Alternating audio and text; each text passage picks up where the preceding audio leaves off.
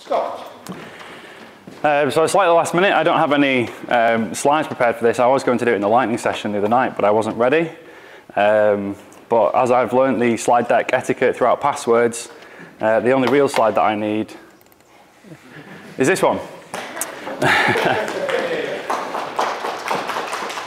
So alongside the site report URI that I run that does CSP and HPKP reporting, I built another little tool online to help me with some research. And it basically is just a little site that you can go to, and it analyzes the HTTP response headers of any site that you type in. So you can get an idea for whether they're deploying things like CSP or HPKP, whether they issue the HSTS header. And there's a few other security-based headers that sites can issue. And it was quite simple, just grab the headers, did a bit of color coding, gave you a bit of information, and it got quite a little bit of traction.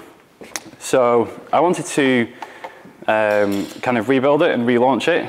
I took a lot of inspiration from anyone that knows the Equalis SSL test built by Ivan Ristic. The whole grading system looked really attractive. It's quite nice that people kind of take these screenshots of poor scores and then can use them to encourage or hit organizations with to try and improve things. So last night after these sessions, I launched the new version of my service, which is up and available online now. And everybody can literally go and see this now. This is live. This is the new version. As I say, I've taken a lot of inspiration from the Qualis test. So there's now a grading system on there. You can go to the site, type in an address, and literally within a few seconds, it will do the analysis. You'll get a grade. It gives you feedback on the headers that are implemented, that aren't implemented, links to additional information and resources to read up on what they are and why. And it's literally, a simple case. cl.cam.co.uk. See, I was going to be neutral there, but so what? So where are we? cl.cam. Is it AC? Yeah. AC. So, oops, did I type something wrong? Ooh. Did I type that right? Yeah. Let me try the one that I was going to use. So yeah, I'll have a look at that. So yeah, you basically just type in the address that you want to use. It's quite difficult to kind of grade on redirects because some of the headers still apply, some of them don't. There's no content on the page. So you kind of get this the R score. I still show this because there are some headers that do have value here, and administrators may want to check whether or not they are issuing things. But if the site you're scanning does get a redirect, it puts this little line up here to say, this was a redirect. You simply click to follow, and it will then follow the redirect. Some sites, do chain multiple redirects. I apologize for that, but you eventually get to the score screen. So in Qualis style, I kind of borrowed their layout and their grading system here. You just get a simple score.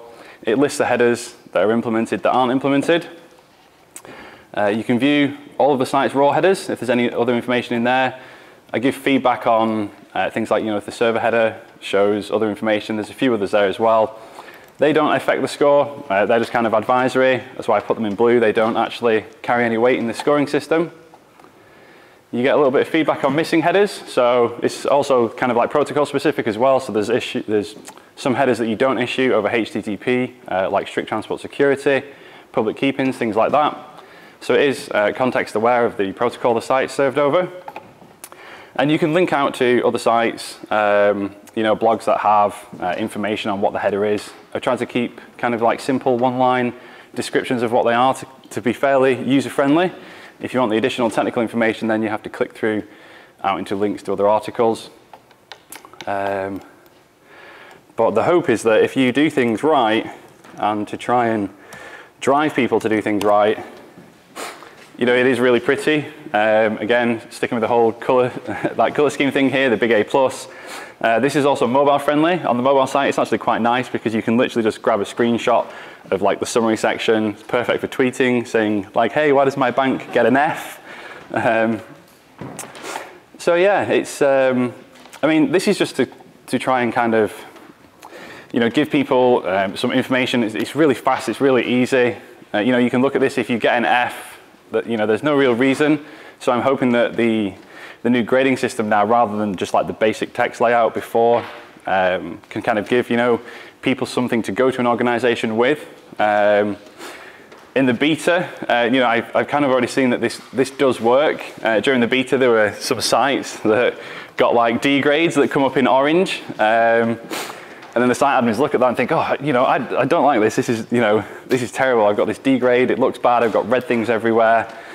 And during the beta, they actually went away and came back and are now like A grades. So, this does work. I'm hoping this will go out to like a slightly bigger scale and kind of give that encouragement and, the information all in one nice, concise little report, if you will.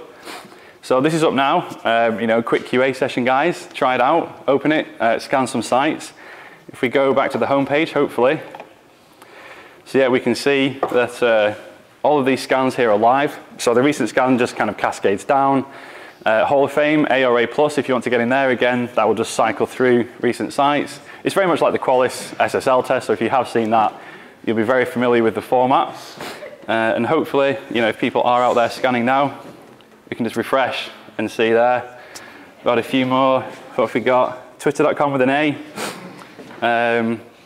So yeah, that was it. I just kind of wanted to come up. I was going to launch this as I say, in the lightning talk session, but we didn't have time to get around to that. So I thought I would present it now. Thank you very much.